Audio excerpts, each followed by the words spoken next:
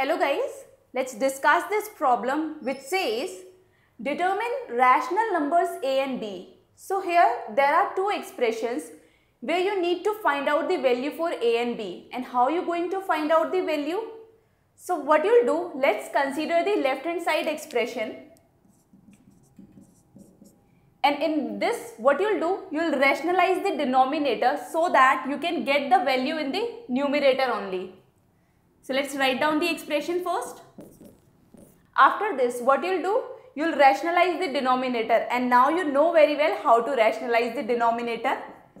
Terms will remain as it is, only the sign from plus to minus is going to change.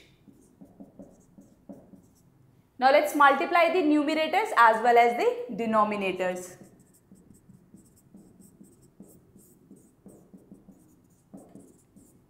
You know that this is making the form of a plus b and a minus b, which will give you a square minus b square, where the value for a is 7 and value for b is 4 root 3.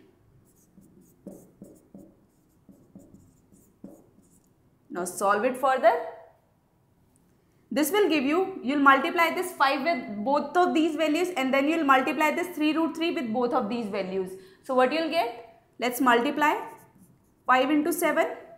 5 into 4 will give you 20.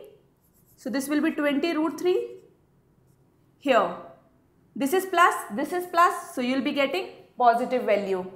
You'll multiply this 7 with 3 because 3 is out of the root. So when you'll multiply this 3 with 7, you'll get 21 root 3.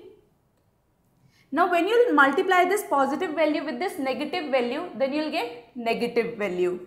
So here the sign will be negative. Now let's multiply this 3 with 4, you'll get 12. Now you are multiplying root 3 with root 3. This will be root 3 whole square. Square root and square will get cancelled out, and you will get 3 in multiplication. Because you are multiplying root 3 2 times. That's why after multiplication you will get 3. Now here 7 square, this will give you 49 minus. You can take this square separately, 4 square into root 3 square. You can also write this as 4 square into root 3 whole square. So 4 square is 16 and this is 3, because square root and square will cancel each other and you will get 3. 16 into 3 is 48. Now solve this further. 7 5s are 35 minus, here there is 20 root 3 plus 21 root 3. So you will get plus root 3. 20 and 21. When you will subtract 20 from 21, you will get 21 1. Why? Because this is the positive. The greater value is positive. That's why you are getting positive sign here. Now 12 3s are 36. In the denominator, of course, you will get 1. Now 35 minus 36. This will be minus 1 plus root 3.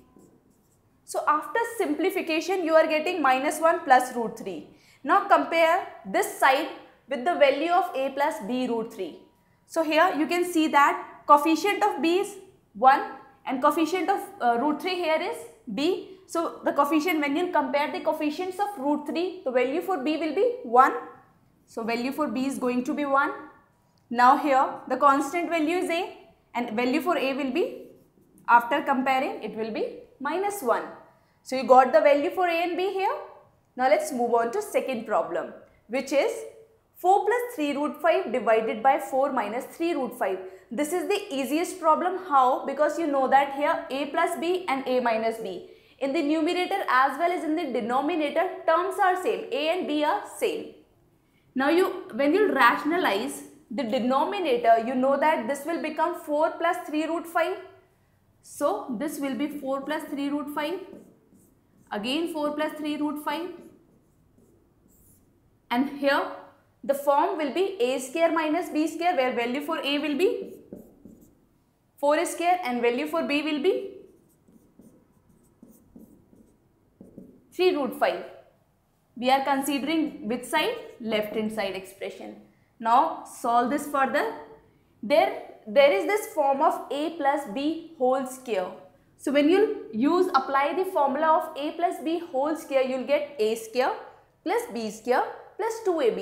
So let's apply the formula here. This will be a and this will be b. So a square is 4 square, b square is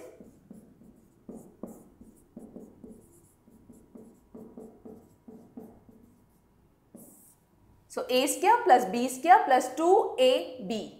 Now let's solve this formula. 4 square, which will be 16, minus, you know that you can write this separately as 3 square into root of 5 whole square. 3 square is 9 and square of root 5 will give you 5. Now let's solve this further. You'll get 16 here.